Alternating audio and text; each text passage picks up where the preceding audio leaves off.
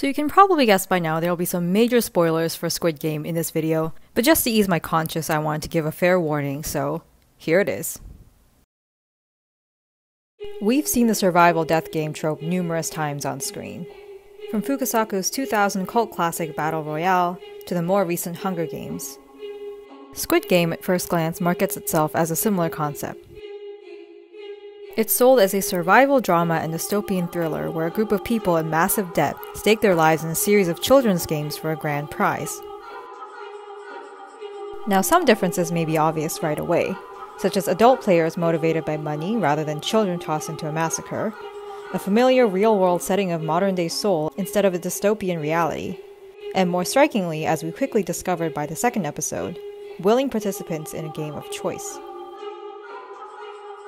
Now, we'll get to this part a little more later because it's an essential aspect of what makes Squid Game different, but watching this show as a Korean, there was one thing I couldn't help but notice, and that's how inherently Korean this show is. In everything from its themes to its characters and story. And if you've been obsessed with Bong Joon-ho's recent films like I have, including his Oscar-winning Parasite, or even his earlier films such as Snowpiercer, you've already gotten a sense of how deeply Korean media feels the need to comment on our society.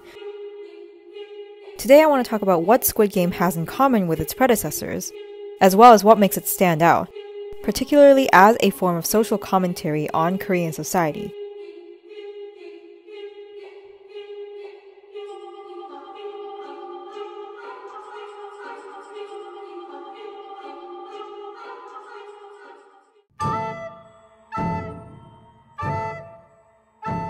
The biggest difference that one could argue between Squid Game and other survival games of the past is the dystopian setting. We know that this game occurs in the real-life, modern-day Seoul, and that the motivation isn't a totalitarian regime, but purely entertainment for the rich and powerful. But I want to argue that Squid Game actually does have a dystopian setting, and it's actually contained within the manufactured world of the game itself. You see references going back to 1984, including uniformity, surveillance, a totalitarian push for equality. We even see references to other dystopian movies such as The Matrix, but this all points to the unsettling truth that something like this could actually be happening beneath our own society. Which makes it the perfect setting for commentary on a society that exists just right outside those walls. Now, if you watch past the second episode, we know that despite the frantic desire to escape these walls now, for many of these people what's outside will actually be more hopeless. And thus we see their return to a candy-colored world with at least the imaginary hope of something greater than their former life.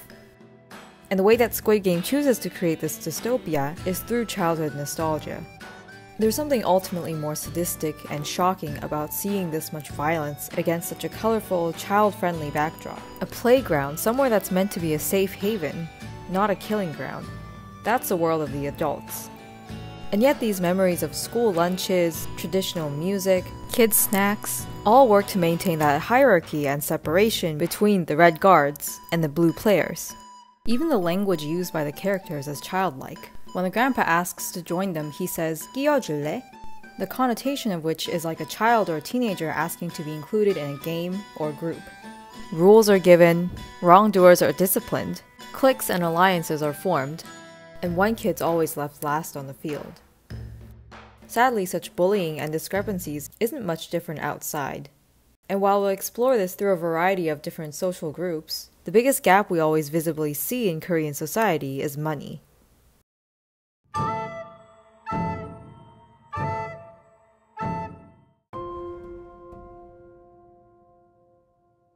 Every time there's a chance to do good, the giant golden ball of floating cash is a literal impediment to their pursuit of justice. This desperation is sadly a very accurate depiction of just how powerful the hold of money is on Korean society. We see it in the men betting on horse races in the beginning of the movie, but we also see it in Sang-woo, who on the outside is a perfect Korean man, yet even he's crippling under debt and societal pressure. The nostalgic childhood game concept is supposed to be a sort of escape from all that. Just as betting on horses is an easier way to make money, maybe playing these games is an easier way out of their troubles than facing merciless loan sharks, or even worse, a proud mother with high expectations. The best symbol of this is in the manwon or 10,000 won that Gi-hun seems to keep either giving or receiving throughout the show.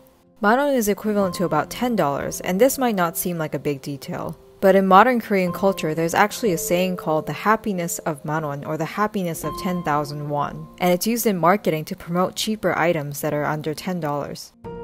I believe this is a symbol of frivolity and the trivial nature of materialism that the young Korean society is so caught up with. When appearance matters so much, having even the smallest amount of extra money can make a difference. And you may even begin to judge your own worth based on how much it can provide for your family. Money is the #1 cause of suicide in South Korea. But for what? When Gi-hoon returns with his $45.6 billion, he's only a shell of a man. He has almost nothing left in this world to live for. He may have come out with his life, but he's lost the things that are most important to him.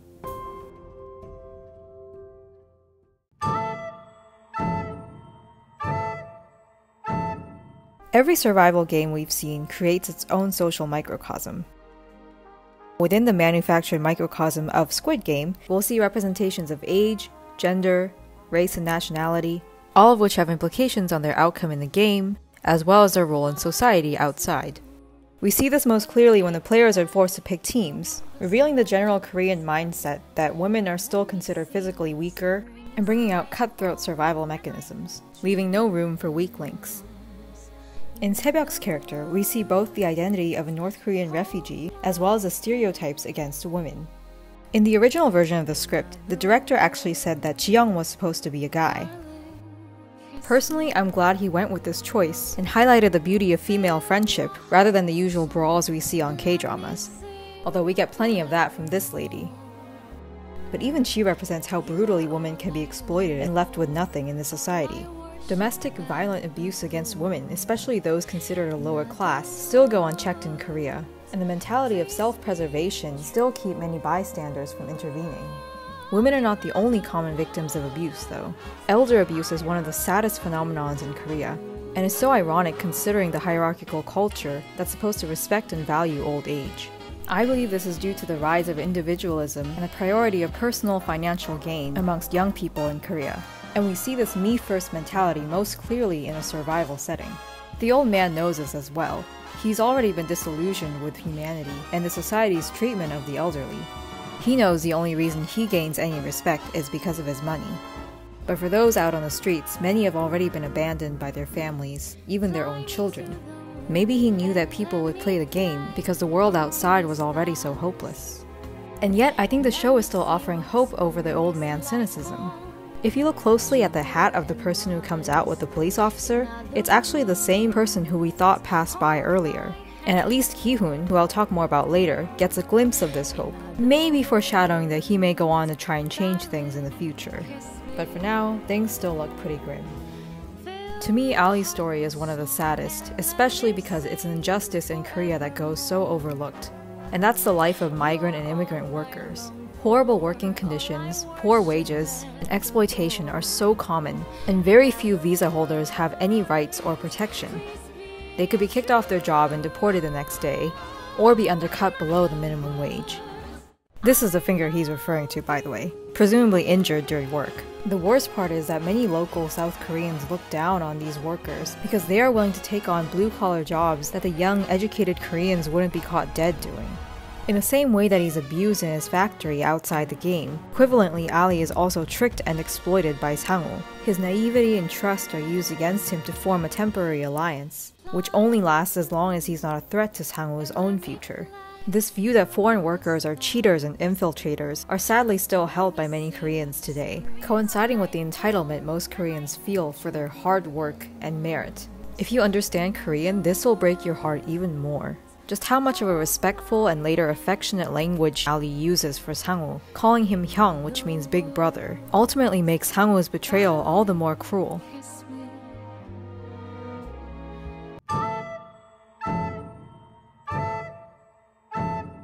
Now, I can't say that all the references to other Korean shows are intentional, but there are enough similarities to at least take a small note.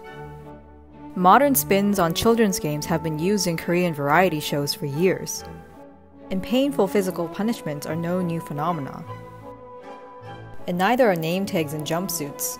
or even the concept of seeing behind the scenes, a unique element of both Korean variety shows and Squid Game that gives us a more human look at the people behind the masks and cameras.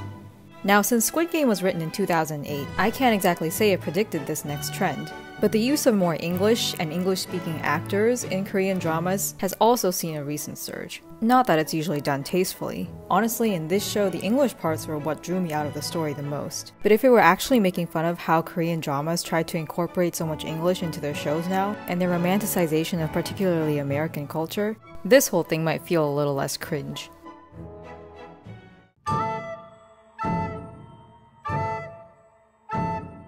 Now, this next part is a little bit more theoretical, but I genuinely believe there's a reason why religion, and particularly Christianity, is being portrayed in such a bad light. It's not so much because Korea is anti-Christian, but rather a post-Christian society, with a cynical disillusionment towards many Christian churches that have turned out to be cults, heresies, or just simply materialistic and greedy. Whether this was intentional or not, the irony is that the priests act selfishly and even goes on to kill someone, the opposite of what Jesus would do. The one who showed compassion and self-sacrifice is the one who ends up winning by the end, exemplifying the very core of what Christianity is supposed to be about. The reason Kyun is such a likable character is because he's both so broken and so relatable for us who know we're not perfect, and yet shows a genuine heart for people that grows throughout the show. And even in his growth, he comes face to face with very human moral dilemmas, and doesn't always live up to the standard of goodness he might like to. Do I think the writer intentionally included Christian themes in this? Not really. But I couldn't help but be struck by this one scene at the end, which parallels an exact scene from the Bible just before Jesus is crucified, where Jesus hands one of his disciples to his mother, saying that he will be her son, similarly to how Gi-hun gives Saebyuk's little brother to Sang-woo's mother. I know it might be a stretch to say that these are parallels, but I just thought the image was very striking. And at the end of the day, despite the seemingly anti-religious connotations, a message that money is not the answer and that compassion and love wins is a profoundly Christian theme. Now, I'm sure there are lots of things I missed while watching this, and honestly, I'll probably have to watch it again. But I'm definitely not going to be the only one making videos about this show. I look forward to watching the other analysis and different angles for the many messages and themes that Squid Game offers.